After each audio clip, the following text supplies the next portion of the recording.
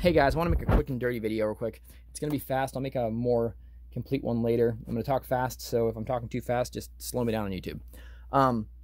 So I'm going to talk about acoustic foam. So I see a lot of people talking about acoustic foam, and they have all these reviews and stuff. They're not acousticians. They don't know what they're talking about. No one on YouTube, really, other than a handful of people, know what they're talking about. And they're trying to have like a one-size-fits-all, type of thing, and it doesn't work like that. The shape of your room is so important. Your reflection points, things like that for mixing rooms, those are all much more important than your acoustic treatment or diffusion.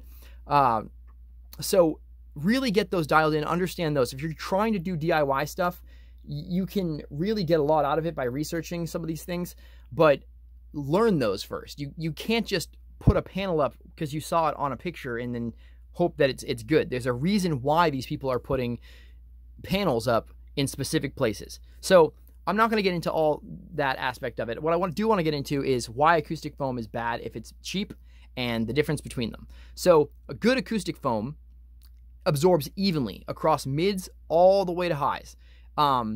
If you have it thick enough, it can actually even go to a little bit lower in the lower bass ranges. But it will never ever go completely into the sub bass range. So knowing that, the point of acoustic foam is to reduce echo and reverberation. It's not to soundproof your room. You're not going to stop sound at all. I mean, it just stops reverberation and makes it, decay time. So what you want to do is you want to evenly absorb all those things.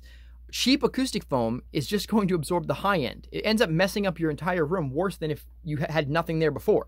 So if I grab this cheap piece of foam, this is stuff you're getting off Amazon, guys. So if I'm talking like this and I put it in front of my face, and I take my foam away, and then I put it in front of my face again, you can barely hear the high end being absorbed. Now, the problem with that is the high end is where your clarity of your voice, your vocals, that's what you're taking away. Now, you usually take that away when you've got good acoustic foam, but now with cheap acoustic foam, you're only taking that away. You're completely screwing yourself. So you see a lot of people who've got all these, panels that they've got, and they've ordered it and they put it all over the room. Yeah, the echo's gone, but the quality and the clarity is just missing, and it sounds terrible, honestly. So let's grab this. So this is real acoustic foam. Now, if you notice the difference between this, very light, very non-sparkly. This, very dense. But the main thing is, when I talk into it, actually using the foam. So when I put the foam in front of my face, you can hear an audible difference. It actually gets, you can hear the frequencies actually be absorbed.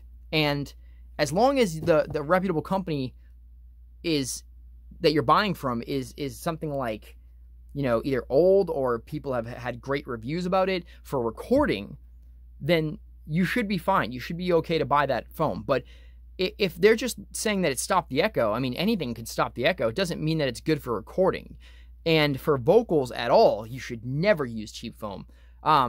Besides the cheap foam being a carcinogen a lot of the time for the blowing agents. So the main thing you want to do is toxicity is an issue. And same thing for Owens Corning or mineral wool when you're building those panels. The glass gets into your lungs a lot of the time when you're building those things. If you don't cover them correctly, it'll get through that covering, and it makes your life hell. I mean, it really does a lot of damage in there. So it's important to make sure that you're building these things correctly. And if you aren't an acoustician, please stop giving acoustic advice. You are hurting people. Every single day I have to deal with this. Every day I hear people talk about how, they can get acoustic foam on Amazon for this, this, and this. So you're not only are hurting businesses, which I could honestly care less about, it's more that you're hurting people. So you're making them buy your crap, foam because you're giving a review on it, and it's not good foam. I know you think that it is because it took away the reverb, but until you've been into a room that is truly treated correctly, do not give your opinion on what you think works and what you think does not work. It's just not, it's not helping. So I don't want to rant too long about this. I just want to kind of go over the differences between them and kind of show you. So the other thing is, if you look at these foams right here, right? So like I said before, the sparkle, you can see a sparkle here, right? So you think that this is, good acoustic foam, right? So it sounds kind of cheesy, but the sparkle here is a lot different than here. That's the very obvious way to kind of tell if it's good acoustic foam as well. Besides it being dense, you talking through it, and actually making an audible difference, and it being sparkly, that's the easiest and best way to kind of figure out if the acoustic foam is real acoustic foam and if it's actually going to help you in your studio.